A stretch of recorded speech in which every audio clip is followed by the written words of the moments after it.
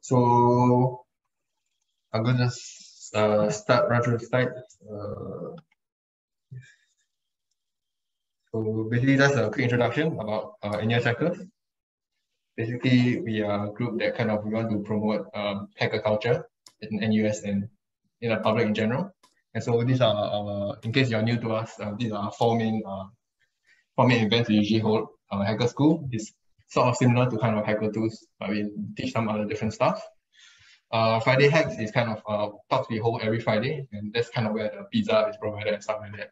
We invite some industry people, come down, give a talk about something they think is very interesting and they would like to share with students and like general everyone. Hack and Roll is kind of basically our flagship kind of hackathon. We kind of don't really have a problem statement. Kind of invite everyone to just come in, form a group, and then do something you think is awesome or like think is cool. And then that's our hacker tools, which is what we're holding right now, which is basically we kind of teach tools that we think is very useful for computing students or students in general, but it's not really taught in your curriculum generally, right? So yeah, so basically these are the required things for today's hacker tools. We'll be trying to install Ubuntu VM. So we need all of y'all to basically have a Virtualbox installation, Virtualbox ready, and then have the Ubuntu 22 for ISO file. So everyone here has it ready? Everyone Zoom.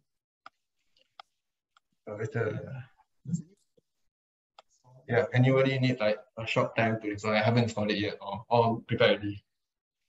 Oh, good. Yeah, nice.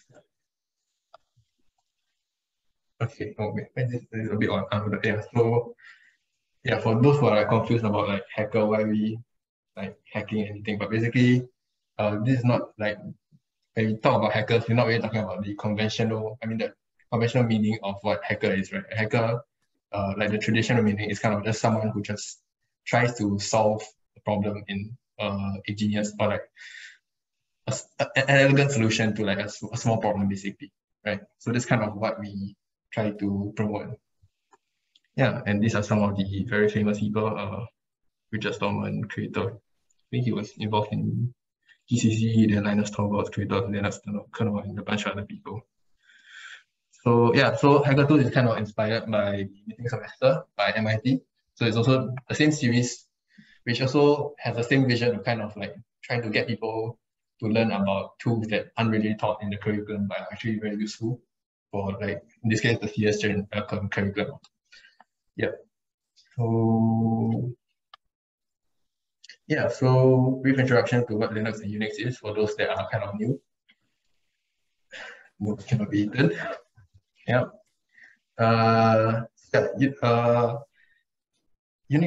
Linux is kind of just like a Unix-like operating system kernel. In general, if you use a Mac, that's kind of also a Unix-like operating system kernel, and it's very popular across. Like if you ever like use a server before, all the servers, if not all the servers in the world are kind of running Linux nowadays. Then Chromebooks, Android are also of like kind of forks of Linux, basically. Yeah. So yeah, so this is just a bit of history of the operating system. Yeah, and as you can see, I think this is stats. I'm not sure if this is updated, but it's also some stats to show like the operating system market share across like non-consumer desktop, I believe. Yeah, so a lot of development tools are kind of designed around Unix or like generally the command line and stuff like that. So if you are getting started in development or like you want to do something, it's actually easier to kind of use like a Unix environment if you don't have one, especially like using Windows.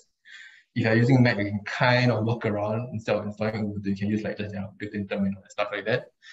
But I think a lot of things you can only build in like it's much easier to build in like a Unix environment than if you don't have one. Yeah. So why are we using virtual machines instead of like dual booting or anything? I think for those who are kind of new to these kind of things, basically virtual machines are kind of a simulated computer within your own computer, right? So it's also a very safe environment in the sense that if you break anything in your virtual machine, you can't really break your whole computer. Whereas if you're like doing something like dual booting or installing it on bare metal, you kind of have the risk of kind of breaking something and like breaking your entire machine. Yeah, so for the purposes of this hacker tool, you install it in a VM setting, but kind of a lot of things like the installation and stuff like that, you cannot run it. If you want to try run it, you can run it on bare metal. It should be roughly the same process. It shouldn't be too different. Yeah. Yeah, so other useful features from like VM, you can run it in isolation, this kind of basically if anything breaks or you get hacked or like if you're doing like pen testing and stuff like that, if anything happens to go wrong, everything's kind of isolated within a VM. So generally you're quite safe. And then you can also have snapshots to kind of capture the machine state so it won't really you can basically come back to the previous state if you need that. Yeah. Yes, so some disadvantages that we need to kind of show is that VMs are generally they're much lower than running on bare metal because it is an emulation. So, like bare metal, and also it's kind of sharing resources for like stuff like your RAM, your storage, and stuff like that. So it's sharing with your actual PC. So you kind of need to like compete for resource. And also it's very hard to use VMs for very high intensive like workloads like games like HPC basically. Yeah. So these are just some examples of VM software, like software that kind of allow you to run virtual machines. For the purposes of today, we'll be using VirtualBox, but you also can use a bunch of these. I think for Mac, there's UTM. I've never tried it before, so I don't know how it runs. Yeah. Yes, so we'll be using VirtualBox because kind of open source software. It has a very friendly GUI, and generally it's cross-platform unless you're using an M1 Mac. But if you're using an M1 Mac, you can't really virtualize much currently. So yeah. Yeah, okay, so I'm just gonna wait, can everyone see my screen? Yes. So everyone in Zoom or like over here, you can just maybe just take a moment to set up your VirtualBox. Like start up VirtualBox if you have it. Just share my main screen. So yeah.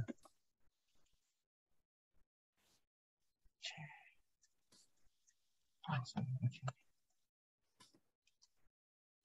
Yeah. Hmm.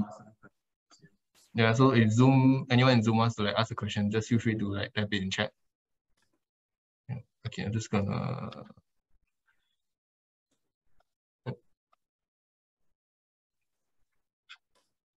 okay, my VirtualBox is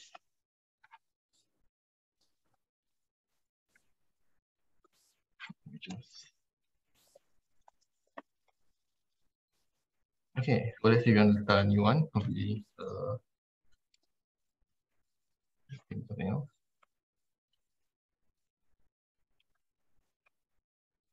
And so basically you want to find the yeah, so for the version you want to kind of go for Ubuntu 64-bit. I don't think anyone here should run anything different. Yeah. Oh yes, but I already have another one. Yeah, so memory size, I think for now, just keep it small, especially if you have like a machine with not a lot of RAM. Just keep it to about 1024 megabyte, unless you like have a specific use case in mind that you need more RAM. Otherwise, this is mostly sufficient for just running simple stuff. Yeah, yeah, that's true. Okay, I'll just do it 4096. Yeah. Hard disk, we will create a virtual hard disk and we want to set it to the default VDI just for speed. And then for this, I like to just use dynamically size, so I can just change it whenever I want. But it's up to you whether you kind of want to have a fixed size and not let it expand beyond that. Yeah. Hmm. So yeah. VDI, yes. Yeah. So sure. Do you have your okay? I think should be fine. Yeah.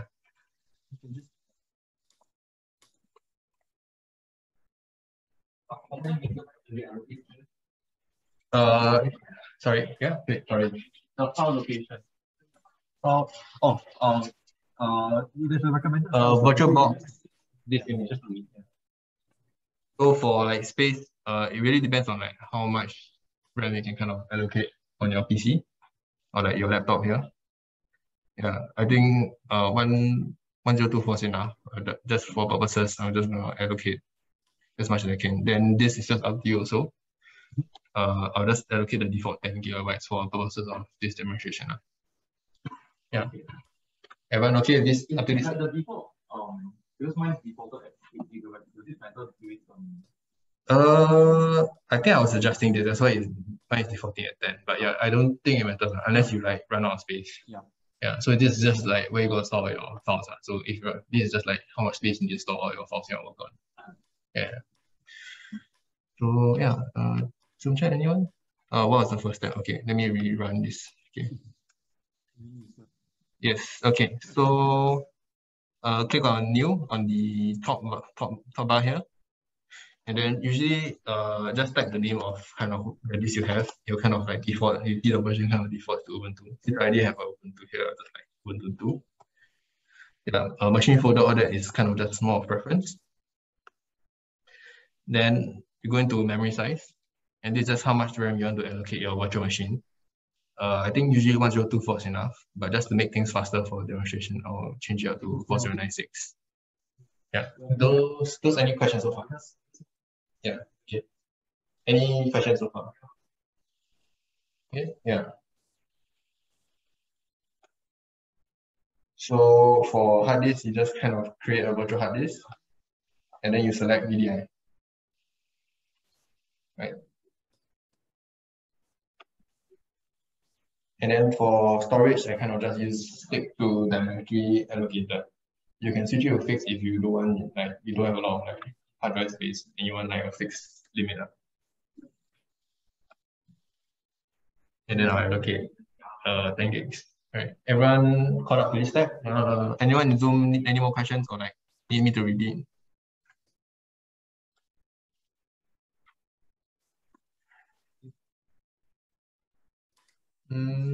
Okay, I'm gonna move ahead now. Yeah, so now you should have like one extra VM here on the tab. And so when we start up, we also need to get ready this image. So you remember you have your ISO file, so we go put it here now. Let me just bring this down.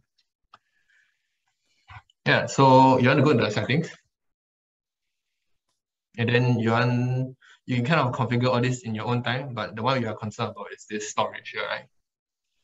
And basically you see this one, basically the disk says empty. You want to kind of click this button over here. And then basically, assuming we don't have all this, you want to add a new medium. And you go into your folder where you kind of have your Ubuntu ISO installed. And then just click on it, right? Yeah, so I'm going to start from the very beginning. So you go to settings, you go to storage, and then you want to kind of click on this add optical drive button, the small one. And then by right, there should be nothing here, right? Then you should add a medium. And then if you go where, so that just go to where you install your .iso file and just click on it. No, it doesn't matter. Yeah, that doesn't matter. Yeah, because you're loading it up. Yeah. Everyone caught up with this step in Zoom?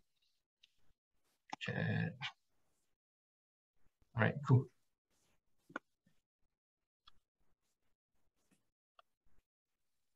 All right. So once you kind of got here, you just click choose.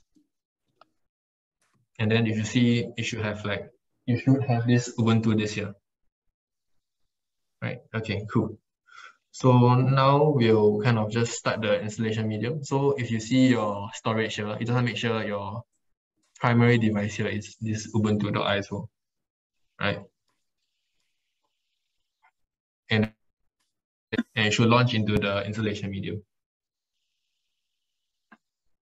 Oh.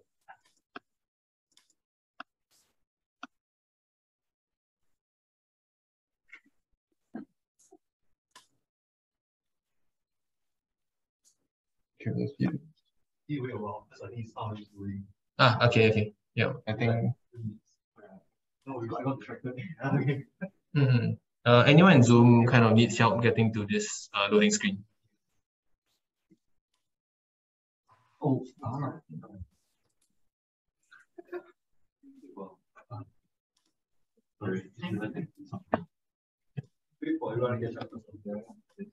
Your one failed. What was the error for yours? So I can just kind of.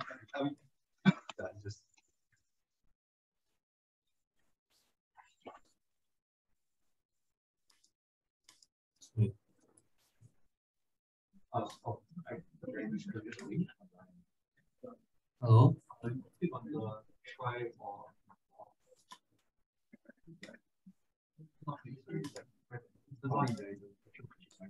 Technically, you don't really have a mouse. Oh, okay, right? Yeah. Is it? That's new.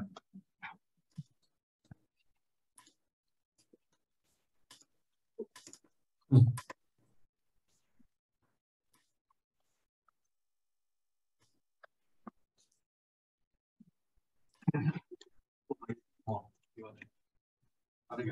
not sure how you.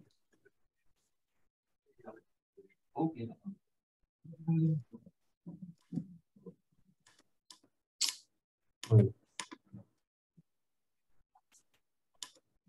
Oh, right. Okay. You figured it out. So I'll eventually find out.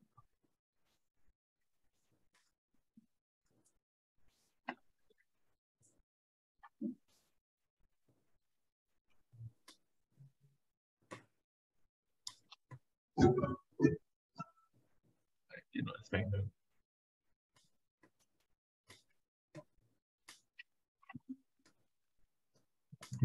Nice can do an application.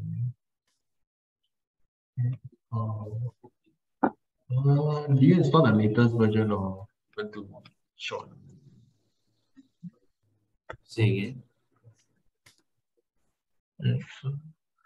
Has everyone gotten to this step yet? Yeah. Alright, cool. Everyone has this install page set up. Anyone need other than guys at Zoom? Anyone else need like help getting this started? The resolution looks like it's very small, right? Yeah, no worries. I think that's a virtual machine kind of specific. Once you install the video, you cannot set the resolution afterwards. Okay. Yeah. Okay, sure. So this, I think, is just detecting VirtualBox in the VirtualBox default resolution like 600 by 800, if I can recall properly. Yeah. Yeah. Okay. I'll just move on first. Yeah. So basically, you just want to click on install, and I mean select your. Okay. So generally, if you look at your keyboard is kind of using the US key layout. If you're not using the US layout, you kind of know. But like by default, I think a lot of the basically almost all the laptops or like PCs kind of sold in Singapore is kind of using the US layout. So you just like here. Yeah. So generally you can do either installation, but for today we just use minimal. Yeah.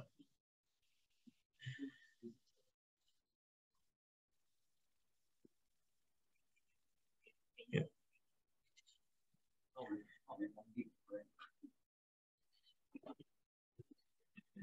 Yeah. And so we can just continue on here.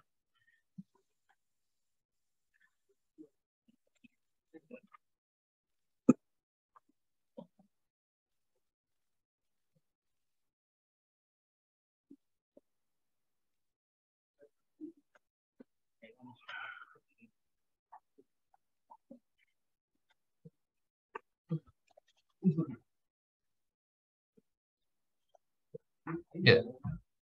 So you should get to this kind of message, but there's no need to scared. So when you talk about erasing this, you kind of erase the disk allocated to your virtual machine. So there's no harm to your computer.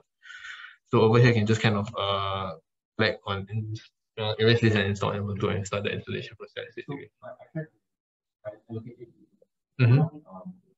I don't know. Is it I don't have something? I believe the minimum that Ubuntu kind of allows is 6 gigabytes, so 8 should be fine. Because like What's the issue? What's the issue? it's the updates and other software page. You need at least 8 gigabytes, 8.6 gigabytes. And it says that the computer only has 8.6 gigabytes. And how many do you need? They said 8.6. okay, maybe I think maybe the new version might require more. Okay. That's my guess. Yes. So we can just kind of run through it again. With 10 gigs. I did not know that. Yes, just bring me a new. Anyone else have like trouble getting to this kind of final installation? All right, cool. All right, so basically just click install now, and the process will take quite a while, especially PM.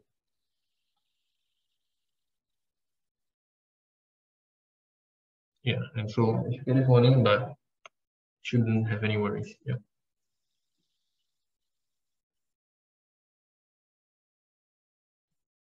Then this is your more of your time zone. So just like, oh yes, it's this.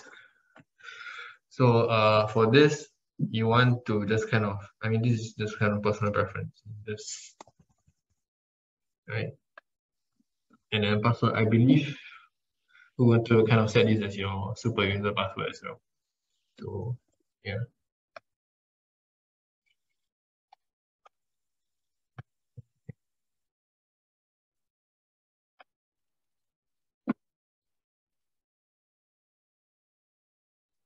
Yeah, so once you get to this screen, it should take about 10-15 minutes for depending on your hardware to kind of install everything. Yeah, so just give it a moment. Yeah. Yeah, the installation will take quite a while. So anyone like have trouble getting to this installation? Yeah.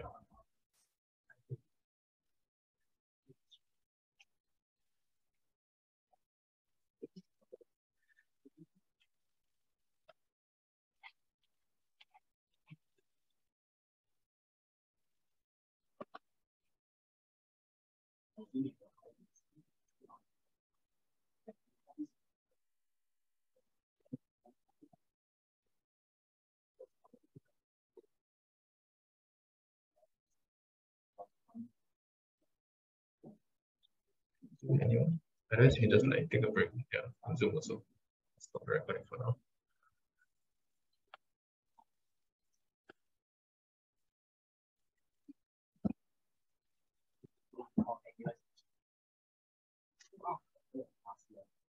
All their section, all their CC section, all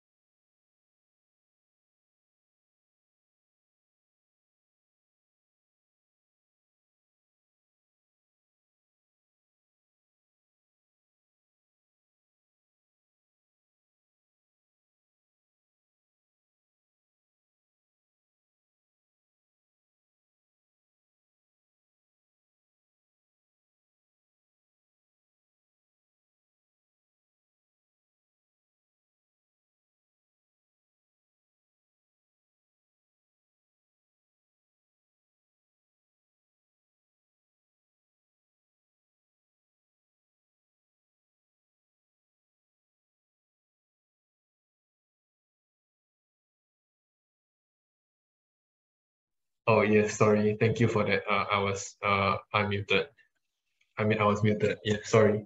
So for those that did not hear me on Zoom, basically you want to, once you've done the installation, you want to restart it. You want to make sure basically your primary device is sort of not the ISO file.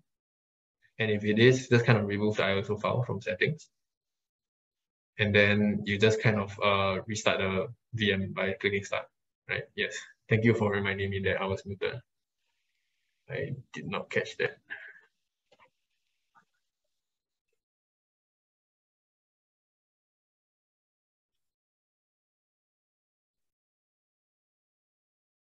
Yeah, so even here is low on space. Interesting. Yeah, so once you kind of finish, you should get this flashing command prompt again. Yeah.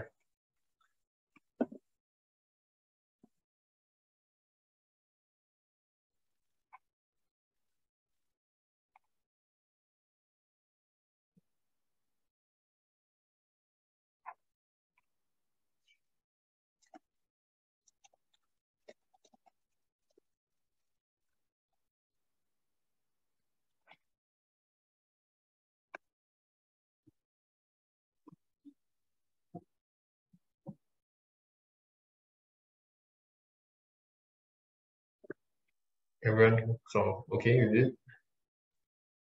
Yeah, so basically if you want to install any packages, usually you can try to install it using install. If you don't know what's the name, you can maybe use a search function. So just yeah, so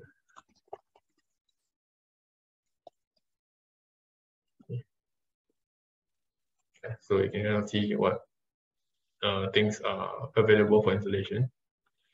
So like you want to install SSH server, stuff like that. Just look at which one you want to install and just kind of basically just the full name. So you want to install like let's say SSH2. Just kind of do install SSH2. And this will install whatever package kind of is available. Yeah. Okay. Some other things you can try with is everyone like caught up here? Everyone okay? Inability to scroll up. Yeah, I'm not sure how Is the scroll reverse from the usual? Yeah. So for some reason, I don't know, maybe it's a trackpad thing on the laptop. Like when you scroll up, then you scroll down. Yeah, I don't know. That's what. Okay. You can just get the GNOME settings. So this thing here. So you can open. It's just like press your Windows key or like your super key. You'll lead with this search bar. And so you anything, just search settings. Open it. I think there's one for you can just like drag this down if it's not working. I think there's a settings for mouse and touchpad. Yeah, here. Let's see if that works. Yeah. You can test it out also. See if it works. Yeah.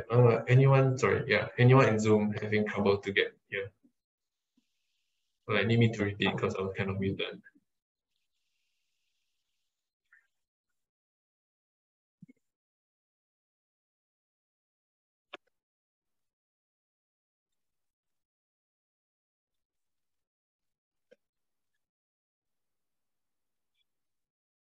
Okay, yeah. So I'll just run through like some other stuff you can kind of do with the not just Ubuntu, but mostly the virtual machine stuff also. So let's say when you press X, right, you have this option, this to save the machine state. And basically it just save the current state of the machine. So if you're running something, you'll sort of like save the current state. And so you can exit out.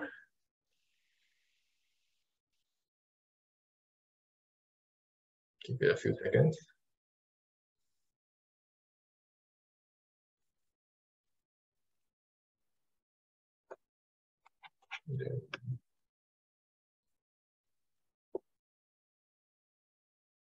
Yeah, so notice at the background, my terminal is still open. if I have any like password, it kind of try and return it to the previous state as best as possible. Yeah, and so if you want like let's say you want to like kind of go back in time and like you want to like get a, how do I say this? Basically have a snapshot of like what you currently have in case you break something. You can also get a snapshot, which I will show shortly once this kind of restores. Yeah, so notice I'm back in the shell. So if you want to like kind of get a snapshot of this exact time, the exact state of the machine, you can go up to the top left, you see machine, and you can click take snapshot, I believe. Yeah. We have to select snapshot.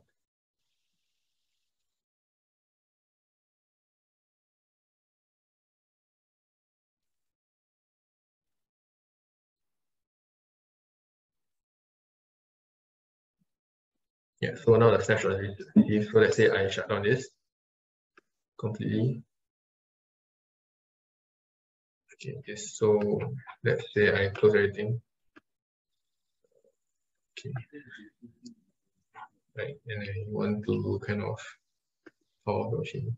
And then I want to even gives you the option here if you want to restore the state, but you can restore it when you boot up also somewhere here, top left. So I believe if you wait, cancel this here.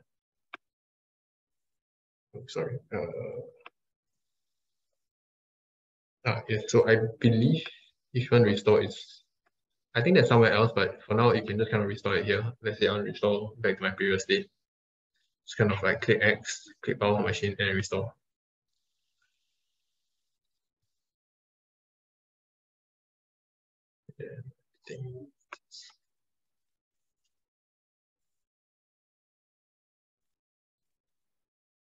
Yeah, so you notice just now before I shut down, I kind of closed all my terminal and closed all the applications running.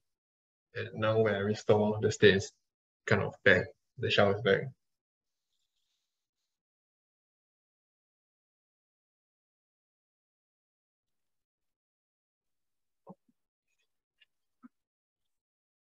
So yeah, but this will take a while. Yeah.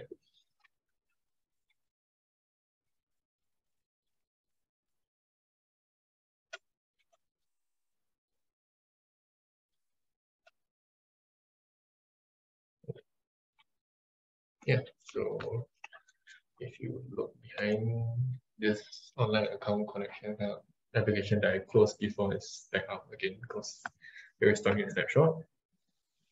Yeah, so those are kind of the perks of running everything in a virtual machine compared to like running in bare metal. You know, if you're ever like running like very unstable software that might destroy your computer, you can kind of like preempt it by saving a snapshot.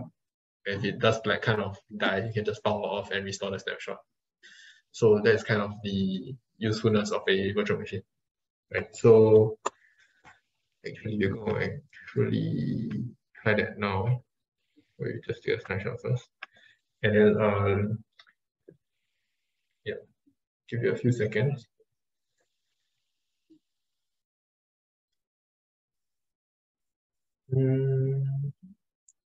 Yeah, so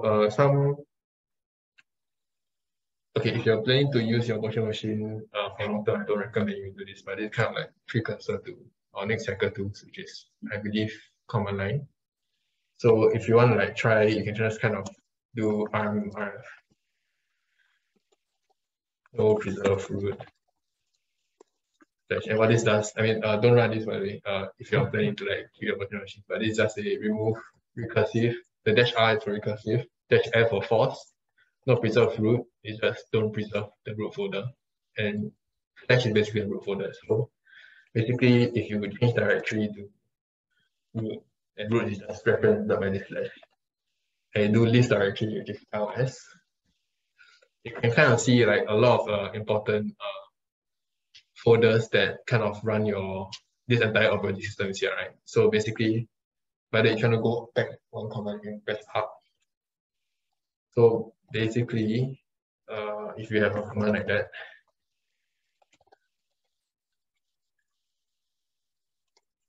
this basically deletes your entire operating system. Yeah.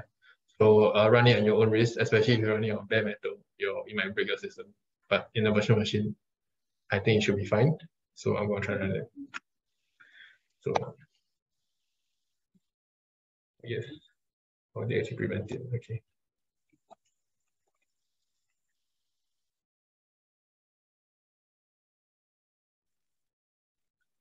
Yeah, so basically it's just trying to delete every single file in the virtual machine.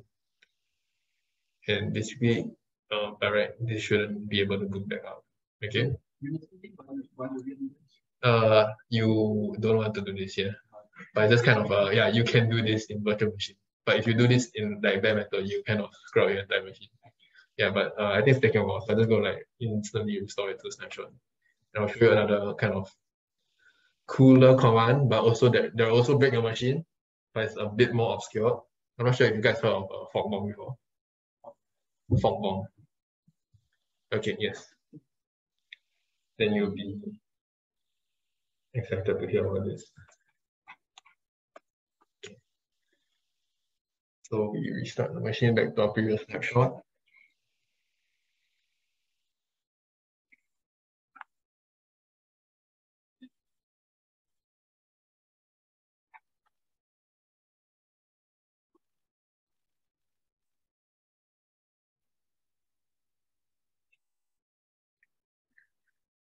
Seconds maybe.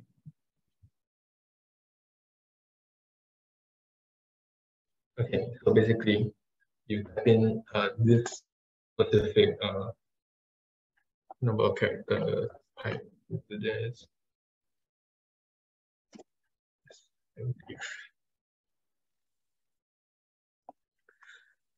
Let me just check if this is correct.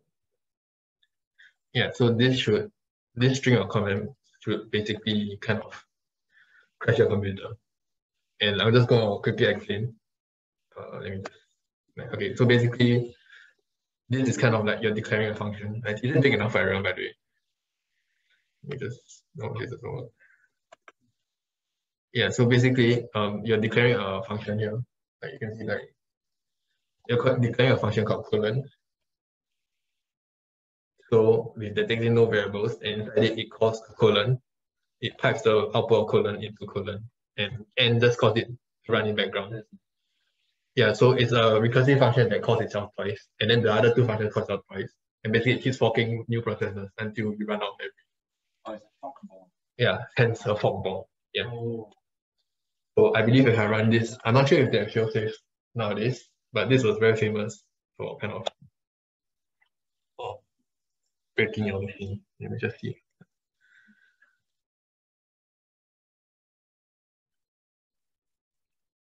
Oh. Oh. Nope. Did they patch this? I don't know. You can't fork bomb anymore, is it?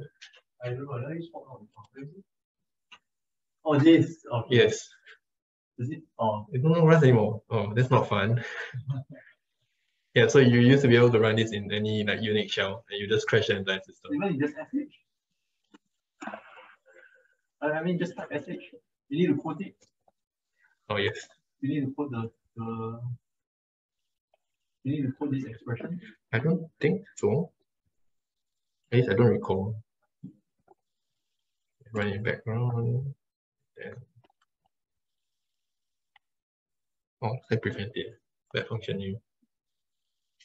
I do not know they patched it, but yeah, so shell is kind of hard to use, but yeah. So yeah. But yeah, you can kind of like look up these commands. I think they are quite well known, like to like just not run in your system because you kind of break everything.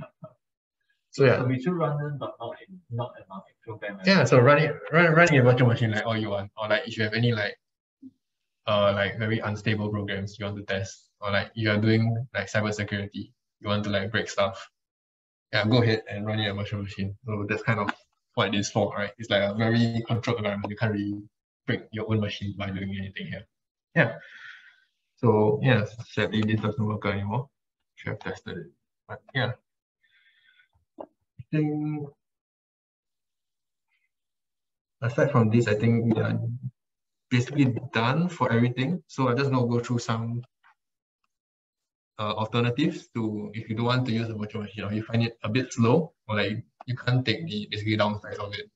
It shares resources your space. There are some other, especially if you're using Windows, there are some other alternatives you can kind of use. Let me just, yeah. So recently, I think they've been working on Windows subsystem of Linux. For if you're using Windows, I think WSL2 is capable of running like Unix programs, like even the ones with graphical user interfaces. You can run it in Windows now, I believe. I haven't tried it yet, but yeah. We'll be having a separate Hacker2 session for WSL sometime after recess week. Most likely, I think week 8 or week 9, if I recall. Yeah, if you are using like macOS, you kind of already have a Unix-like environment. You just open your terminal. Basically, a lot of the like command line utilities and command line like commands you can kind of already run in Mac. So I think they're quite similar. And yeah, if you're already using Linux, you kind of already have that environment. So like yeah, so yeah, that's about it for today's workshop. If you guys have any feedback for us or like how we can improve this workshop, you scan the feedback form and let us know. I'll post it in the chat as well. Give me a second. Do you want us to give feedback? It's completely up to you. Like there's no obligation. So yes, it will be great. We don't. I mean, I think we would like to just improve on the workshop itself. Yeah.